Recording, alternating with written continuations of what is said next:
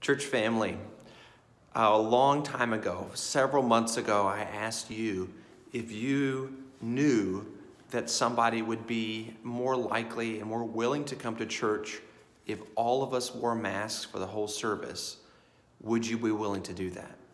And almost all of you said that, yeah, you would be willing to do that. Well, we've kind of gotten away from that a little bit, and I've heard word that some would like to come, but they would just be much more comfortable if we all just put this thing on our face for the service.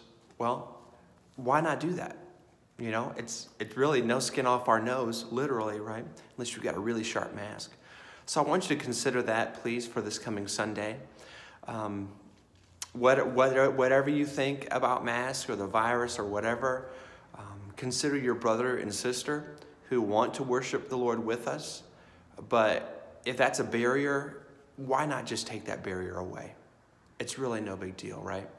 So I would ask you to do that for this coming Sunday and for the foreseeable future as we worship together and seek to honor the Lord and put our own preferences aside for the sake of one another.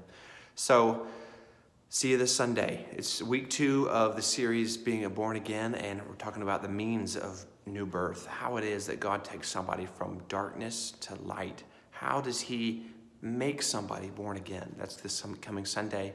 I hope to see you then, okay? Love you guys. Bye-bye.